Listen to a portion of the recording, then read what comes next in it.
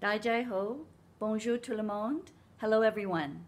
Your Excellency, Ambassador Winston Chen, on behalf of the Senate of Canada, I want to congratulate the people of Taiwan here and abroad, wishing everyone a very happy Double 10 Day this day, October 10th, 2020.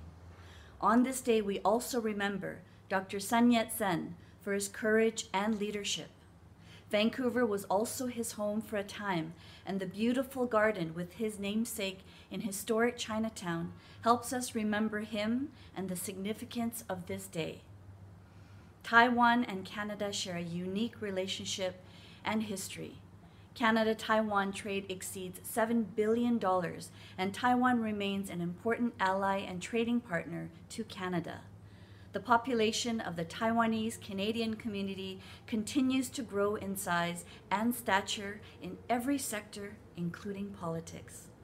Currently, the world is dealing with a global pandemic, and we are living in unprecedented times.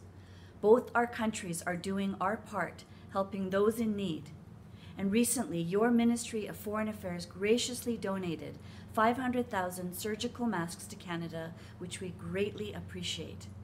Over the years, I've had a very positive working relationship with your Vancouver, Taipei Economic and Cultural Office, aptly managed by Director Andy Chen and his colleagues, and of course his predecessors. And my relationship with you, Ambassador Chen, and your dedicated colleagues in Ottawa is also very important to me. And I'm very proud to be part of the Canada-Taiwan Friendship Group over a number of years.